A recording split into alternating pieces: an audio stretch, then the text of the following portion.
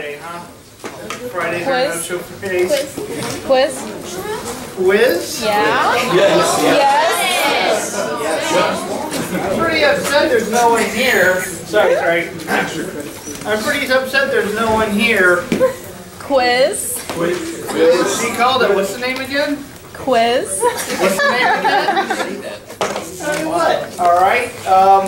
How about we do this?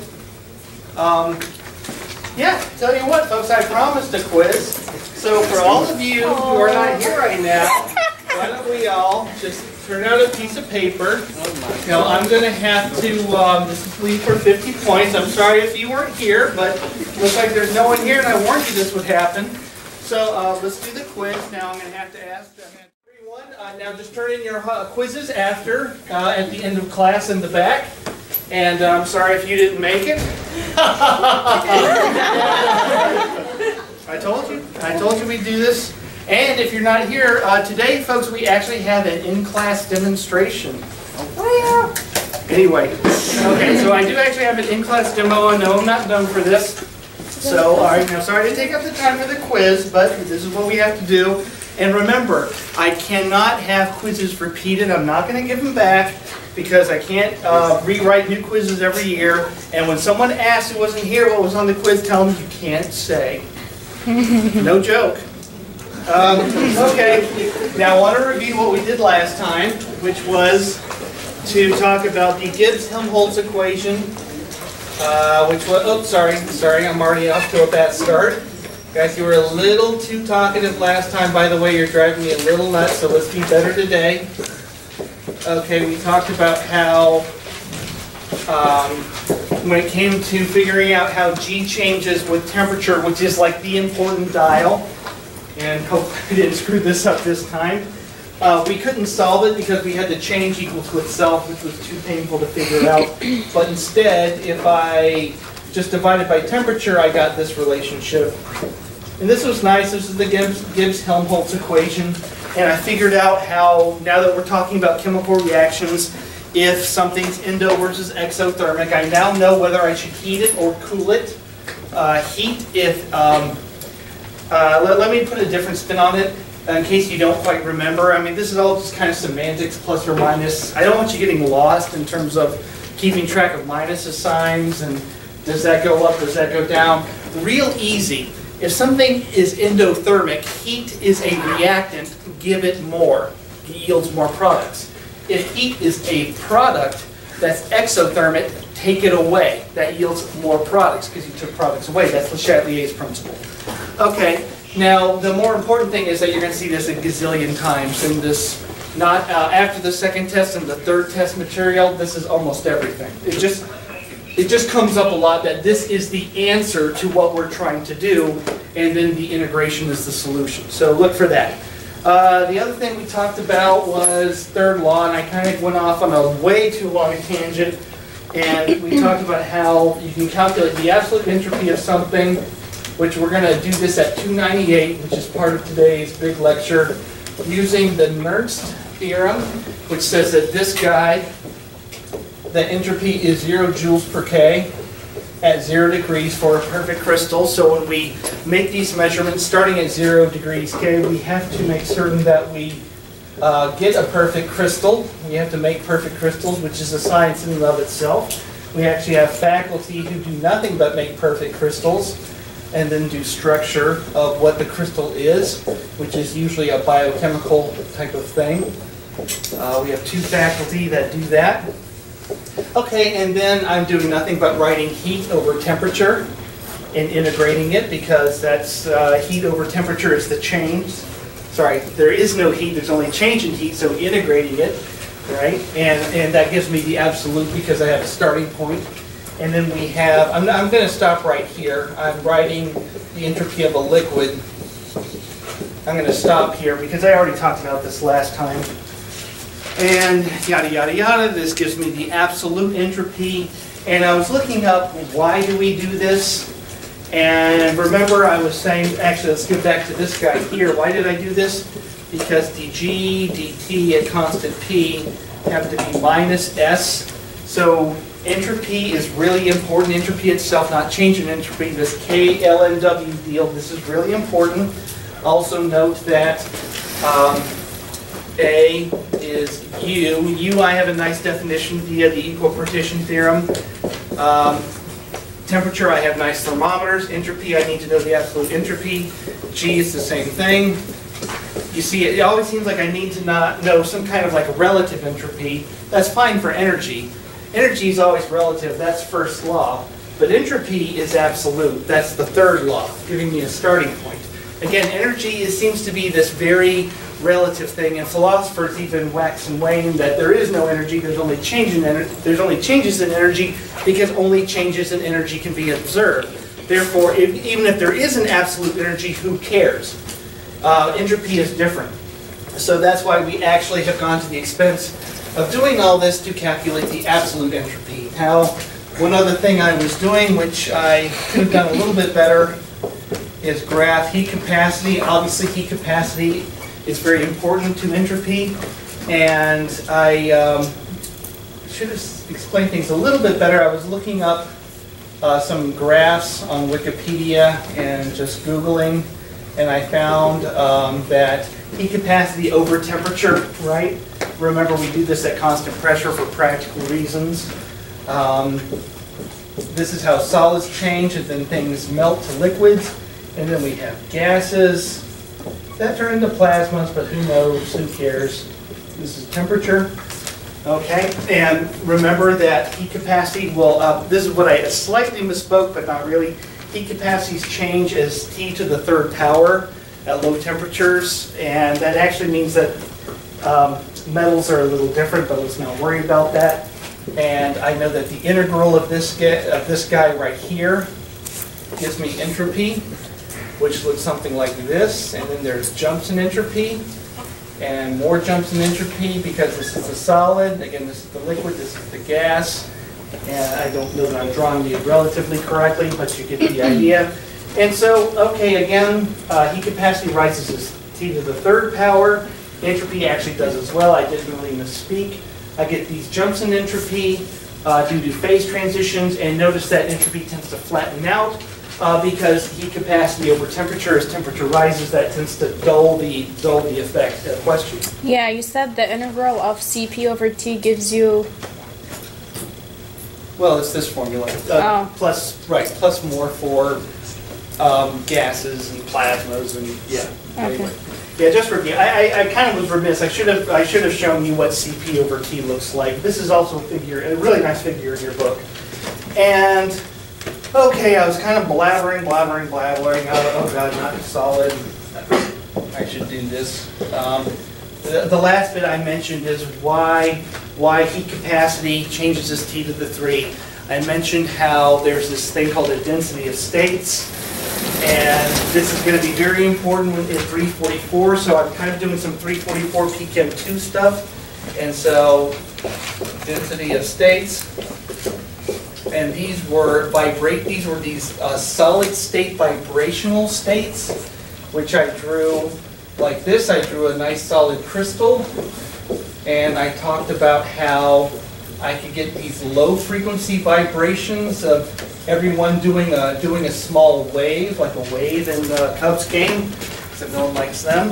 And and so now remember that these are vibrations, and I said vibrations don't count when it comes to energy, and therefore I would say entropy as well. Molecular vibrations. These are not molecular vibrations. These are solid state vibrations. They're the same and not the same. They're the same because atoms are moving around, but they do so with very low frequency because they're in solids. They get new names. So they're not vibrations, they're called phonons. And they're very low frequency, and low frequency, we know, our gut tells us that low frequency means low energy and high frequency means high energy. Just like high frequency light is blue and has high energy, low frequency light is red and has low energy.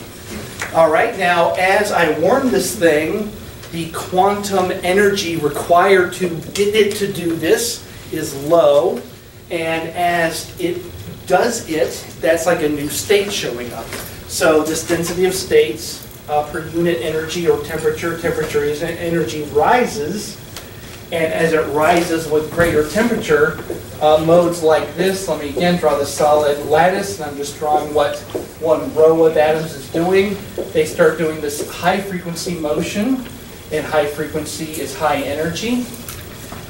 And so that's the rise and rise and rise, but I can see that once I get that this is the highest energy vibration I can get. Now these things can still absorb energy and do what they're doing, just more of it, but in terms of the density of states, it comes to a stop. And again, that's because there there's no other way that I can move. I'm done with my motions. Therefore, there's no new states, and if there's no new states, the density drops off. The density increase stops. And anyway, so you include this concept into the calculation of heat capacity. You get this T to the 3 rise. It explains this part. This was a big deal.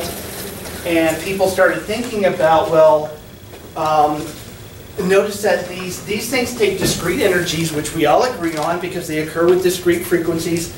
And there's jumps, and there's an end to it. That wouldn't occur without quantum mechanics. You're seeing quantum mechanics in action. And once people realized that explained this behavior, and this behavior was correct because it explained the heat capacity behavior, it's all correct, that quantum mechanics was real. So as a little bit of an aside on my part, it's not important now, I'm not going to bring it up again, but the discovery of quantum mechanics was kind of a big deal. So there you go. Now, with that, I don't have anything else to say about the third law, which again just kind of just proves the second law is correct because it made entropy measurable because it gave me a starting point.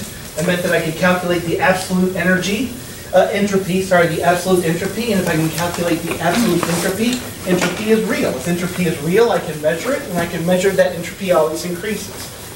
And there you go. I really don't have anything else to say. We okay? Let me go backward now. We're actually, I know that those of you reading the book, that's Hank and Mary. That's it. Is anyone reading the book? No? Couple? No, no. All right, anyway. If you had chosen to read the book, we'd be on chapter 4 right now. And I better edit that before I get sued by the publisher. So we're completely changing again. No more gas expands and gas contracts. Thermo of real things, of actual reactions. And all of this is about the third law. Sorry, the first law. First law, my bad. This is all about the first law. The first law says that energy cannot be created or destroyed, but that also implies that energy is completely relative. So I want to point out that okay, so energy is important because it becomes our stand-in for absolute, for total entropy changes. Total entropy always increases, but again, I don't have entropy meters for the inside or the outside. But it turns out that the machine works a certain way, and that therefore I can relate the energy, one of the energies of this machine based on how it works, to total entropy. And it turns out that the energy, the right energy, must go down for total entropy to go up. That's what I'm going to use because I have energy meters, I don't have entropy meters. So I'm going to measure a bunch of energy and I'm going to create data tables, which are going to look like this. They're going to be chemicals, and they're going to, the tables will be filled with this and that and what? Okay, so these are tables in the back of the book that you've had since freshman chemistry. And okay, so those are the columns and here's the row. You have CP per mole is one that you often see. And okay, and that'll be in what is that? That's in joule per K mole, just like entropy. Now here's where things get a little hairy. I'm going to ask you this. You already know the answer. But the next entry, is it enthalpy per mole, or is it delta H? And let's put this little symbol means standard state. Is it this or that? Now hold on one second, let me just carry through the thought by writing G. By G, or do I write this relative G? What the heck is that? I'm sorry, I know this is kind of like, what are you doing? I'm bored. Let's write entropy per mole at the standard state, or delta entropy per mole at the standard state. And you already know that I'm talking about 298 degrees and probably an atmosphere, maybe, maybe not. Okay, now I just went barking for a very long time about how I don't care about relative entropy. I've done a lot of work calculating through that formula total entropy. Again, look at the table in the back of the book. What you see is the entropy of this, that, and what? And you see numbers. And those numbers are often around 100 to 300 100 to 300 joules per K per mole. Those are just common numbers. Everything seems to want to be around there if you're a gas. That's, by the way, one of the answers to one of your homework questions. Okay, now, again, I'm looking at the table in the back of the book. Let's start with this. Do I see this or that? Which one is it? Come on, you've had this since high school. Now remember, I have H. I know what H is. That's U plus PV. U can be determined from the equal partition theorem, and PV can be determined from a freaking pressure meter and the fact that the box is 1 meter. 1 liter. 1 meter. Well, 1 meter cubed. 1,000th of that is a meter. Okay, I can determine this, but what do I see? This or that? Change. The change, right. Not relative entropies, but absolute entropies. But when it comes to the energies, not absolute energies, but relative energies. Absolute entropies, relative energies. And that's because of the first law, saying that, again, there really is no such thing as energy, perhaps, only changes of energy. Or better yet, as I believe, I think there is an absolute energy, but only observable. The only observable is a change of energy. Now, let me put this in more. So, of course, this table is filled out with these deltas. Let me explain a little bit better why, because I'm kind of babbling. Let's think about 2 ways to make a measurement, an actual chemical measurement, and not a gas expands, gas contracts, because kind of who cares, really. That's for car engineers, and you're not, you're all a bunch of doctors, right? Not car engineers. Let's do the reaction of N moles of A, whatever A is, making N moles of C, whatever C is. Now, as I promised, one thing we got to get in our heads, so I'm sorry about this, but we have to decide on a machine that runs on certain conditions, and I'm going to choose constant pressure temperature from now on because it's the most relevant. If this reaction, whatever it is, occurs under conditions, the machine runs this reaction under constant temperature and pressure conditions, which means that this reaction is being run in an oil bath, in an open beaker. All right, now I'm under constant temperature and pressure conditions. I would wish I could have a total entropy meter, but I don't. But I do have a Gibbs energy meter. I do have that. And that is as good as a total entropy meter. And that's going to tell me whether this is going to go or not, because it's going to tell me whether total entropy increases. Okay, so now what I could do is calculate delta G. What's wrong with me? Delta G, which is, again, minus the total entropy times temperature, but who cares? It doesn't matter.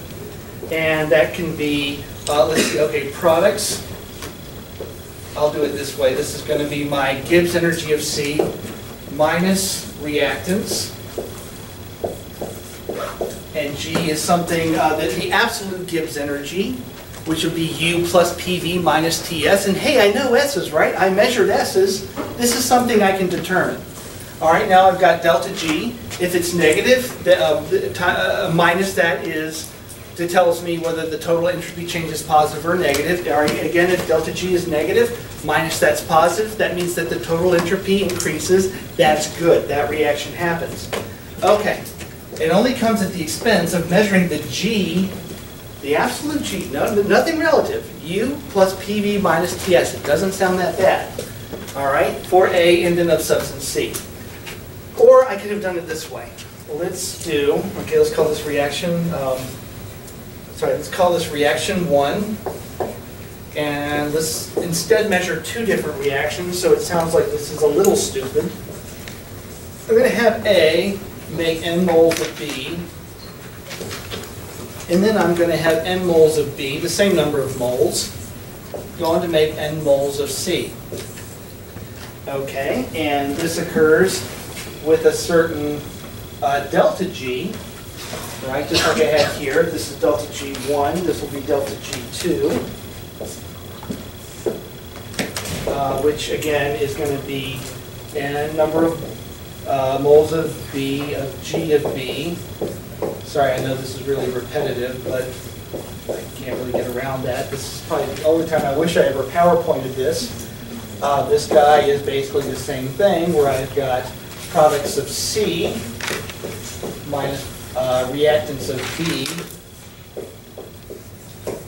Okay, now the point of this being that energy being not, because I cannot create or destroy energy, energy is relative, and that means I can basically sum these two things up. And if I do so, let's see, what do I get? If I sum these up, dg1 plus delta G2 is going to be the number of moles of C times the absolute Gibbs energy content of C minus the number of moles of A. And that makes sense because Gibbs energy is energy, obviously, and it should be extensive, and that makes sure of that. And I can see that this is the same as delta G1. Okay, there you go. All right, blindingly simple. All right, okay, but we have questions, so let's stop for some questions. That's supposed to be 2 and 3. 2 and 3, right? Thank you, thank you, thank you, thank you, thank you, thank you. You saved me from writing a handout, right? 2 and 3, this one, that equals 1. I'm getting a little too ahead. That was my other questions, right? Okay, so thanks a lot for catching me there, right? Obviously, this is that. There we go. All right, what's the point of this blindingly simple thing? It turns out that we have to think about how people operate. Now, I showed you how I calculated the total entropy content of something. And if I'm going to do this way, then I have to calculate, again, the absolute G value of everything that exists. And it looks like, just like entropy, I'm going to have to do this starting at 0 degrees K. Doable. It is doable, right? That would give me the absolute U, TS, and PV. I got S by doing the same thing. PV is not hard, all right? Already doable, but it sounds hard. Now let me point out about 2 and 3 here. Sorry. Completeness, OCD, 2 and 3 here. I never had to freeze anything to do this. All this is, to measure delta G2 and delta G3, I actually can get these numbers by letting this reaction occur in a calorimeter. And I can do that at a particular temperature and pressure. And as long as that particular temperature and pressure, the only things that affect G's natural variables, if I hold them constant, then this is relevant to that, which is relevant to that. And if I sum these up, I get exactly this. But I never had to freeze anything, right? I never had to go through some complicated calorimetry at 0 degrees and warm it up, which could be blindingly hard and definitely expensive. Instead, I still have the calorimeter, right? And I have good calorimeters, but I just set off these 2 reactions that are probably really easy, and I never had to cool anything down to 0 degrees K. Which one is easier, right? Note, I have the nice simplicity of the absolute G value of A and C, and that's great. I kind of like that. It's just appealing. Or I can do everything relative, and I have to do 2 things as opposed to 1. However, those 2 things are a billion times easier and less expensive to measure. Guess which one I pick? Huh? Obviously you pick these, right? You're just being quiet. More coffee. Porn. Anyway, sorry. Oh no, now it works. Now it works. Now I get it. Okay. So the answer is that this is a bazillion times easier, so I'm going to choose to do it this way because it kind of doesn't matter what. All right, if we're going to do things this way, and again, this is why the data table, when it comes to energies, because of the first law, I did not determine the absolute enthalpies. I determined the relative enthalpy and the relative Gibbs energy because it doesn't matter, and one is a lot easier than the other to measure. Now, the only problem is, as I stated, is that I need to make certain that if I'm going to compare things, then the comparison has to involve differences, all right? That the word compare doesn't exist unless I'm talking about 2 different things. But those things can change, but nothing else, right? Controlled experiments. Experiments, a single thing changes, not 2, not 3, not 4. That's ridiculous. Here, I have to keep everything the same. I can let the chemicals change, right? Something has to change. I'm going to let the chemicals change, but nothing else. Now I have to determine what that is. So there's actually 3 things. And we'll call this the standard state conditions. So these reactions, sorry, I'll just toss this up to remind you what we're doing. I'm going to do these reactions 2 and 3. I'm going to do reactions 2 and 3, but I have to do them exactly the same way other than alter what the chemicals are. Okay, that's the name of the game, is to alter the chemicals, but nothing else. And I'm really trying to get to reaction 1, A and C, through B. All right, 1 to think about is, what is B? Okay, so I'm going to go through, to get to A and C, I'm going to go through B. But what is B? I want to keep, again, everything as simple and as common, everything as common ground as humanly possible. It turns out that B are elements in standard state. Standard state. And that means that if I, let's say that, let's see, what do I want to pick on? I want to pick on, let's say C is methanol, then B will be composed of carbon, oxygen, and hydrogen, right? Because methanol is made of carbon, hydrogen, and oxygen. All right, now, standard state means that I'm not going to use O as, a lot of people screw this up, I'm not going to use O as part of B, I'm going to use O2, because I can make O in a laboratory, but as soon as I let it out of the cage, it becomes O2. So the standard state of oxygen is not an O atom, it's an O2 molecule. So I'm going to let B be O2 because it wants to be. Hydrogen, H2. Carbon. Any guesses? Buckminster Fullerene. No. Okay, graphite or diamond. Or maybe londonite. Who knows what londonite is? Londonite's a form of diamond that's only found in meteorites. You don't care, do you? Anyway, all right. So, elements in their standard states. Obviously, nitrogen, oxygen, hydrogen is going to be O2, H2, N2. Carbon is going to be carbon graphite. That's actually the lowest energy form of carbon. So if your diamond ring wait long enough, it will turn to carbon, just like your marriage. And then after you die together. Yeah, someone's been burned a lot. Anyway, so carbon, the lowest energy form of carbon is graphite, and there's a couple of other times it matters. I'm not going to remember off the top of my head. Anyway, I think you get the idea, and you had this in high school. Okay, now I really want to get to delta G because all my machines work at constant temperature and constant pressure. So I want to be able to compare delta G's. All right, now to do that, I've got B under control, but I've got to think about what changes G and then not change it, right? It's okay to set the dial to a value, but after I set the dial, don't change it. And 1, I contend, will be pressure because there's 2 good things. For 1, pressure is a natural variable of G. And number 2 is that pressure is an intensive variable. So it kind of makes sense that if I'm going to do these reactions, I do them under conditions that are intensive. Because if I make volume a standard condition, then everything has to be performed in a 1-liter container. Or a 1-meter cubed container. Actually would be slightly better, albeit highly impractical. Or I could have just chosen the intensive variable, and it can be in any size container I choose, whichever is convenient. All right, now which one of those do you choose? There's actually a 3rd reason to choose pressure. And we're getting into that. It has to do with equilibrium. We'll do that later. Temperature. Okay, again, a no-brainer. Temperature is the dial that changes G a lot. Remember that pressure changes G, but remember I said it doesn't really, that's the equilibrium dial. It doesn't really do that much. This one, that dial, oh man, that changes everything. It's just a practical thing. That dial and the equilibrium, that's like the volume.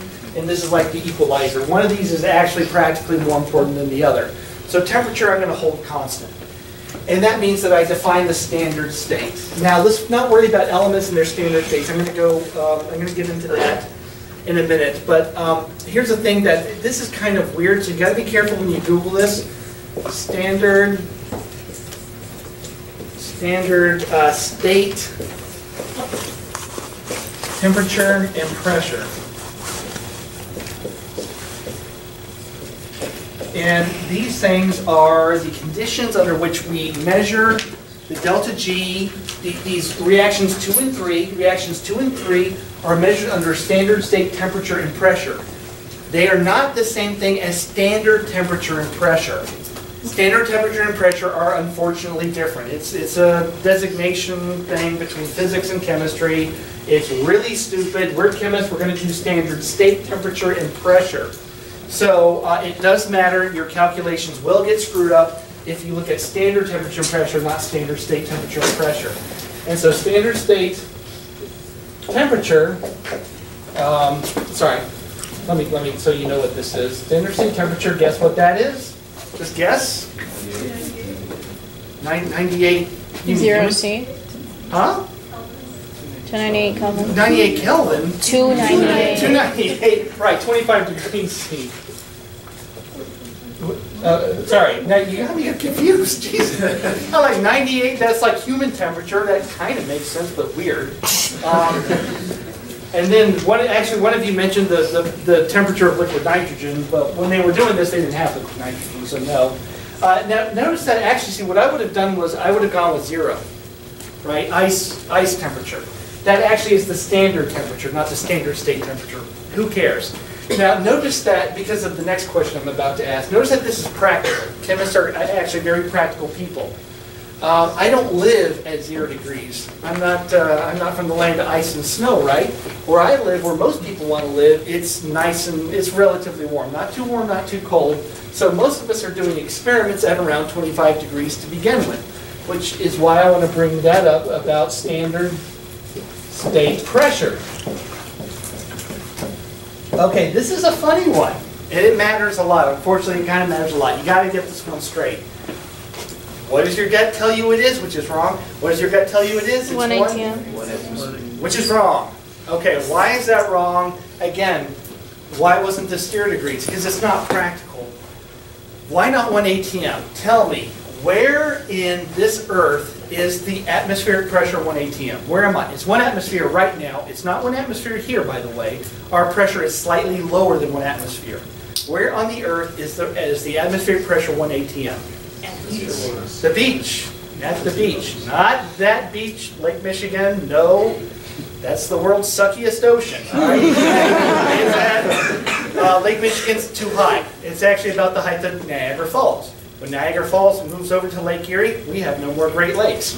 That's why I hate Lake Michigan and Niagara Falls.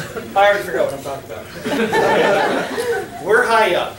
Most people are high up. Most people can't live on the beach. Hold on, let me back up. Most people can't afford to live on the beach, especially if you make science a salary. So what we chose is slightly less than 1 atmosphere, 1 bar. Not the bar, a bar. All right? 1 bar of pressure is actually slightly more or less. Less, slightly less, right? 100 kilopascals, not 101. Slightly less, because most of us live near the beach, but not at it. We're all a little high up. So there you go. Now, once we start getting into calculating how far chemical reactions, we're going to actually use thermodynamic data, look at actual chemical reactions, and figure out how far they go. And I'm going to do gas phase reactions because that's like a heck of a lot easier. This is actually crucial to get this right. That's actually part of the equations. If you get it wrong, you're going to get the wrong numbers. Okay. Anyway, all right, so now let's start looking at the numbers in the table in the back of the book. And let me start out with, okay, I actually do have an in-class demo. I know I don't do this often or ever, but I thought it'd be kind of neat because it was easy to set up. And what I want to do is start looking at real data. So I'm going to start throwing up numbers. by the way, on your homework, you're going to be doing some calculating delta H and delta G, just like you did in high school for certain chemical reactions. If you don't have the book and the data tables like I just drew, come get them from me. I can't post them because that's someone else's intellectual property. I can't just post it on the internet. It's not, I'm not running a torrent site, right? Okay, and so what is delta H of this reaction? By the way, that little symbol, the symbologies, I'm going to go over these. They're important. I will try to keep them straight. I will screw up a lot. That means standard temperature, standard state temperature and pressure. Notice I almost said standard temperature and pressure. That's wrong. Standard state temperature and pressure. Okay, so this is obviously water boiling, and it occurs it takes 44.0 kilojoules of energy, and that is actually for 1 mole. Okay, 1 mole. Okay, so 18 mils, right? 18 mils, 18 grams, 1 mole. I need 44 kilojoules of energy to get it to do that at the standard temperature and pressure. Does anyone have an issue with that? Huh? That's a lot. Well, now hold on one second. Think about this. This is basically water boiling at 25 degrees C. Anyone got an issue with that? 25 degrees C. Does water boil at 25 degrees C? Well, then how the heck did they measure it? So it happens with snow. But now, hold on one second. Hold on one second. Water boils. Here's my demo. Not vodka. Careful, it's deionized. All right, water. That's my story. Water. Okay. It's going to happen, don't worry. What's going to happen? I have to wait, right? Is it going to evaporate? It is going to evaporate, right. So if I have a heat meter, which I do have, I have very good heat meters, I can just stick it in. I may have to wait, but eventually that thing will reduce its weight by 18 grams. And once I do, I check the heat meter and it gives me that number. And it would do that. Now, actually, what's kind of interesting is when we get to phase diagrams, I'm going to ask you that question again. How is it that a liquid is a vapor under conditions where the liquid is a liquid and not a vapor? Yet it's a vapor, yet it's a liquid. Which is it? Phase diagram says it's only one, but it seems like it's two. That's confusing, isn't it? Okay, here's the answer, because I can't resist. What's the pressure of this liquid? I'm previewing. I shouldn't be doing this. What's the, oh, sorry, here. If this was a gas, and I'll heat it up to 100, and it's a balloon. We all know that balloons are about 2 atmospheres, right? Because it's a balloon. What's the pressure? I just said it. 2 atmospheres. Is that hard? Right? Blowing into a balloon? That's not hard. I can visualize that. What's the pressure of that liquid? Does it have a pressure? It's a liquid. Do liquids have pressure? No. They do? No. Yeah, they have pressure. Now, I know what you're going to think it is. What do you think the pressure is? 1 atm. 1 atm. No. No. 1 bar? No. Now, you're thinking that's because, I know what you're channeling. You're thinking about the time that I said 2 proteins dimerize in a beaker. Is it constant volume or constant pressure? It was constant pressure because the beaker is open. And that pressure on top of the beaker was 1 atm or 1 bar or whatever. It didn't matter. It turns out that the pressure of this liquid is roughly 600 pascals. We're going to go over that. 600 pascals, because that's also known as the vapor pressure, right? So liquids do have pressure. It's the vapor pressure in the water. It's 600 pascals, which, by the way, anyway. Okay, back to, sorry about that technical difficulty. Someone doesn't want to lose funding from the government, and it's me, for various reasons. Okay, so now we all agree that this can be measured, albeit time consumptive. Let's do it, tell you what, let's do this whole relative energy thing. Let's use it and make this measurement easy. Sorry, the measurement's still easy, it's just slow. Like, you know, it's going to take days for that water to evaporate. But it can be done. But I don't have that kind of time. So let's use the relative energy deal and do it quicker. All right, let's take H2O, and it's a liquid. Folks, when I do these Hess's Law questions, the number one way to screw up is you get the phase wrong. Just warning you, all right, because I am testing you on this stuff. And it will start out, we're talking about standard state temperature. So that's going to be 25, and I know to get water to boil, it's still a liquid at 100 degrees C. It's going to take a certain amount of, here, let me make it like, I'm going to make this like a table form. Okay, so this is the certain delta H. I'll write the delta H is over here. And notice I'm not putting a little circle because I'm going off of the standard state temperature. I know how to do this. We've had enough thermo that I'm going to do 1 mole. And again, delta G land means that we're at constant temperature and pressure. It means I have to work with CP. And it just turns out that I had to do a double take. It turns out the heat capacity of liquid water under normal conditions is 75 joules per k-mole, which I thought was kind of funny because we have a 75-degree temperature change. And I just kind of was surprised at that. And that's, we're going to do this in kilojoules per mole.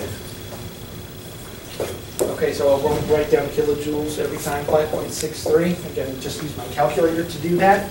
All right, the next deal is to boil the water. First thing I know, I heat it up. It's still a liquid. It's at 100 degrees C. And then it turns into a vapor. I know that still takes energy. You know, once the water's hot, my burner is still going, and it still keeps going for the water to boil. And if I turn off my burner, it stops boiling. Question? I think you might do the second you go to liquid, right? Yeah, No, liquid. okay. Liquid, right. It's got to get hot before it boils, and it's still a liquid. And I'm being very absolute in terms of either a liquid or it's not, which again, I'll dispel that when we get to phase diagrams. And I look up the vaporization of water per mole. Okay, again, a little bit more symbology. Change in what and what process. Okay, the change in enthalpy, what's the process? Vaporization per mole. Your book gets this pretty screwed up. But I'm doing this, to my knowledge, I'm doing this the correct IUPAC way in terms of the symbology. So anyway, okay, so this is 1 mole times, where's my number, 41 kilojoules per mole. Okay, I'm kind of screwing up my, whether I'm talking about per mole or not. But anyway, all right, there we go. And this happens to be 46.6 kilojoules per mole. And did I already erase? Okay, I stupidly erased. Sorry, this was 44 kilojoules per mole. Okay, so again, my point being that if I can evaporate water, which I can, it's just slow, at standard state temperature and pressure, it takes this much energy, but when I go home and boil water for my depressing mac and cheese, which is what I'm doing later tonight with my cats. Anyway, it takes a little bit more energy. But that makes sense it makes sense because I had to heat it up. I had to heat it up, but notice that when I heated it up, that vaporization part actually took less energy. But it makes sense because the water's hotter. So all that adds up. Now, let's complete the full circle. Again, remember, my point here was to get to that 40. How did they know that 44 to begin with? Let me do one more part and add it in, which is to cool water vapor. Again, that's not hard. I can certainly get water vapor in a box and cool it, and I can measure how much energy it takes to cool. Because I know the heat capacity of liquid water, and I know the heat capacity of gaseous water. Okay, let's turn this water vapor, which is a gas, which is at 100 degrees, and let's cool it to water vapor, still a gas at 25 degrees. If I'm careful enough, it won't condense to a liquid. Okay, and I know that I have 1 mole times the change, times the heat capacity, which I looked up, times the change in temperature, which is 75. And again, I looked all this up. Again, I have 1 mole. And the heat capacity constant pressure of water vapor, steam, is 33.84, and that's in joules per k-mole. That's another thing, by the way, to look out for. That's minus 75 K, right? We're going down, and this is minus 2.54 in our table above. Now again, I'm kind of screwed up because I've been writing really big this semester. If I start canceling out things, what I have is H2O liquid at 25 degrees, going to H2O gas, also at 25 degrees. So in your mind, you just kind of have to do that, cross out everything and make sure that this adds up. And the delta H is 44.0 kilojoules per mole. Okay, my point here being that that thing on top, to directly measure it by waiting for this water to water to evaporate, works, but it'll take forever. Instead, all I have to do is take my bottle of water, let 18 grams get hot, let it evaporate. Again, this is all attached to my heat meter, which is very easy. Better yet, my skillet. My skillet is electrical, and I have a very good idea of how much quiz anyone? Can someone get the door?